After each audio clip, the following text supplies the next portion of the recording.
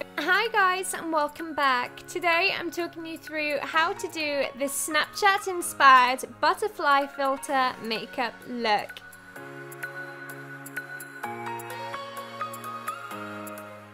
First of all, I'm just going to pin my hair back, then let's get straight to it. To prime, I'm using the Smashbox Photo Finish Primer because we need to have that perfect camera ready skin in this look. So I'm just applying that primer, then moving on to the Marc Jacobs Remarkable Foundation. This is not an everyday natural makeup look, it is a full coverage look, so it needs a full coverage foundation.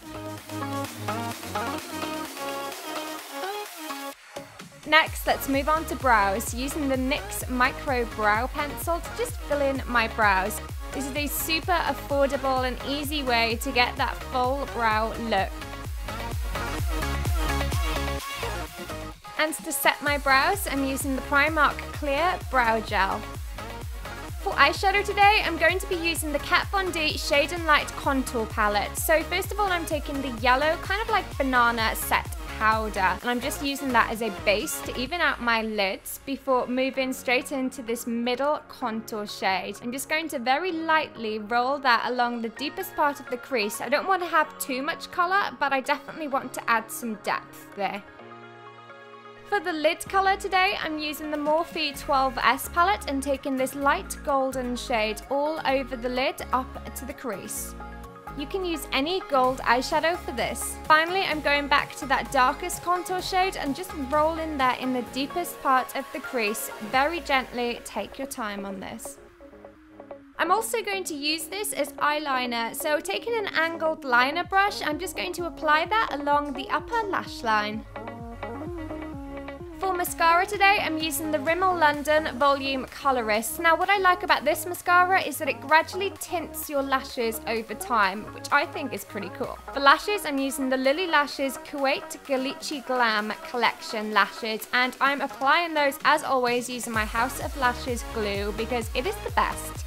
Let's do some color correcting using the Smashbox color correcting stick. Now, if you tilt your face forward, you should see the deepest part of that under eye circle. That's where you want to apply your color corrector. For blush, we're using the Daniel Sandler watercolor blush in the shade Golden Glow. Now, this is a watercolor blush, so it's supposed to be a light flush of color, nothing too heavy, and it is so subtle and beautiful on the skin. Using the Hourglass Vanish foundation stick in the shade Blanc, I'm just going to conceal my under eye area. Now, this is a foundation, but it is the most pigmented foundation I think I've ever tried, and it is incredible for getting that full coverage look. So I'm just going to go ahead and apply that and then blend it out once again using that same Miracle Complexion sponge. And as you can see, this is really giving that flawless finish.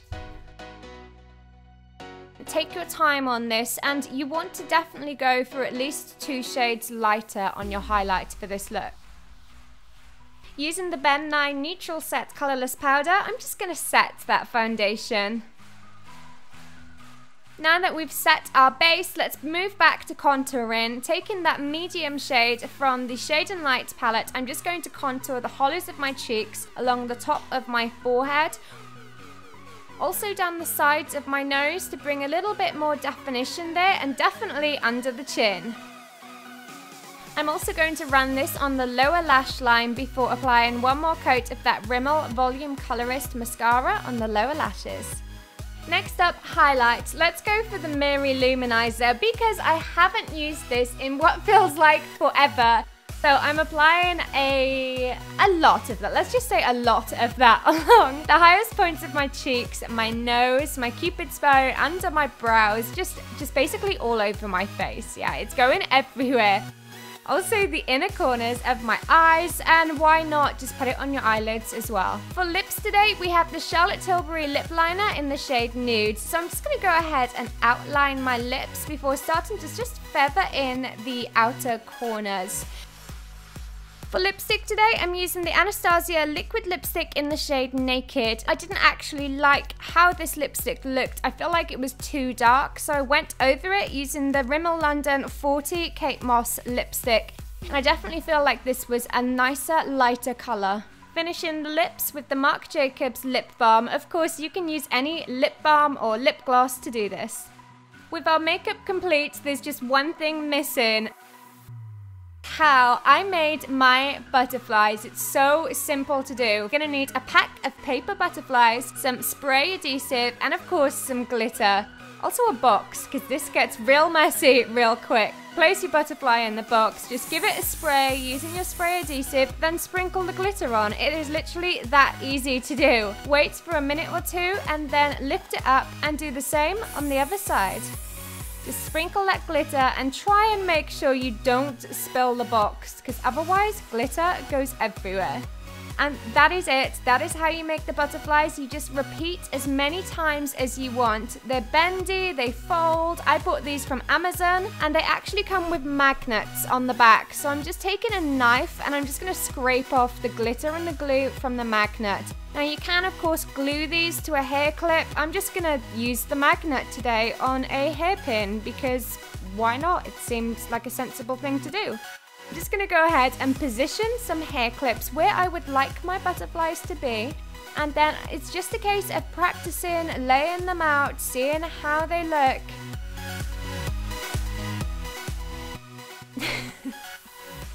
I'm so clumsy. And then just moving them around until you get them in a place where you're happy with them. Now that you have your butterflies in place and ready to go, it's time to move on to the final part of this look. Using the NYX Glitter Primer, I'm just going to go ahead and map out where I'd like my golden trail to be. And for glitter today, I'm going to be using the NYX Glitter, and this is in the shade Gold. So go ahead and just dot a little bit of that glitter onto the areas where you applied that primer. I did actually apply this slightly too low, but I'm committed, so I'm just going to go with it.